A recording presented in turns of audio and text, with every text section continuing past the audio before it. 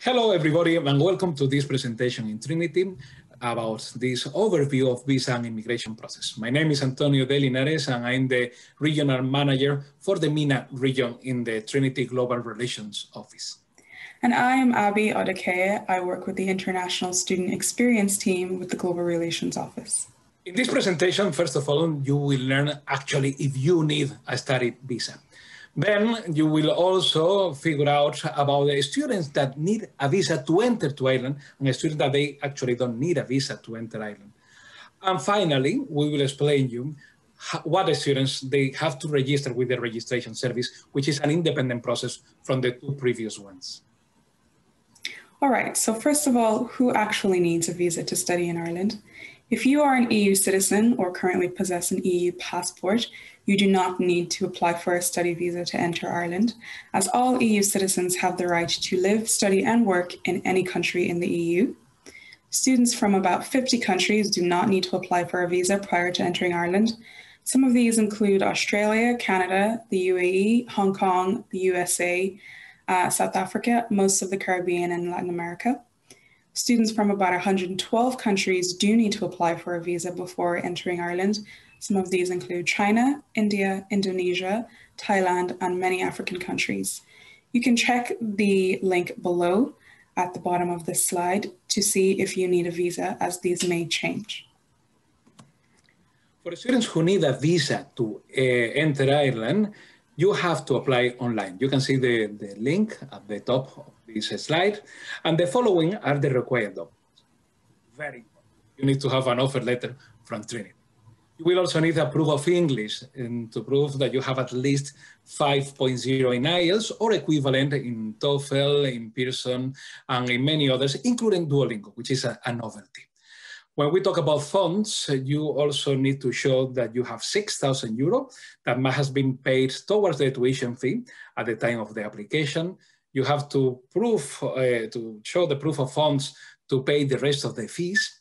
Living expenses as well, you should need 7,000 euro to cover for the year minimum. However, if you're coming to Trinity, to Dublin, we recommend you to have 15,000 euro, and also to prove that you have an stream of income that will allow to cover the time of your degree of your master. Your degree typically in Trinity is 4 years, but it can be up to 5 years.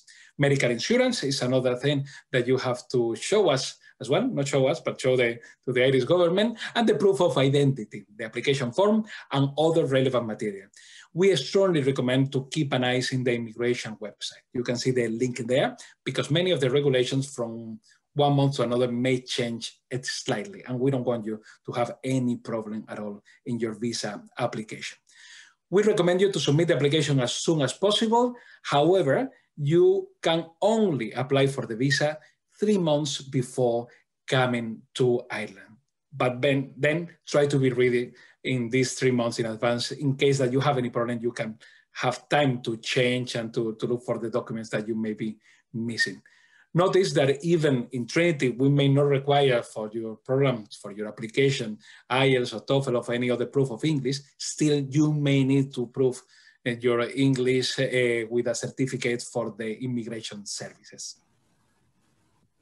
All right, for students who do not need a visa to enter Ireland, these may be asked of you at the Dublin Airport Immigration Control. You do need to show your offer letter from Trinity. This will definitely be asked.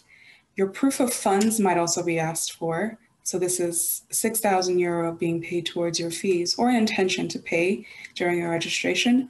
Proof that you have funds to pay for the rest of the fees or a stream of income, as Antonio pointed out, and proof of living expenses. Proof that you can also be funded for the duration of your degree, and this can be up to 5 years. If you have any questions about how you can prove these, please don't hesitate to contact us. You may also be asked for medical insurance. Now, when you get to Ireland, this is the process for students who are not EU citizens and did not enter Ireland on an EU passport. You must register with immigration or with the Irish Naturalization and Immigration Service. This is regardless of whether or not you needed to apply for a visa. As long as you are not an EU citizen, you must register with the Immigration Service. A landing stamp is put on your passport at the airport with the immigration control officers. And this is valid for up to 90 days. It may be less, but usually it's 90 days.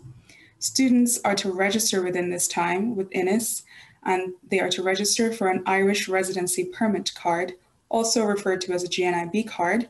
This proves that you have permission to reside in Ireland for the duration given on the card.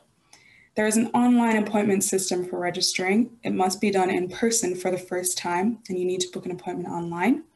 We will give more information and go into further depth on this at pre-departure orientation and post-arrival orientation, so please be sure to keep an eye out on details for that.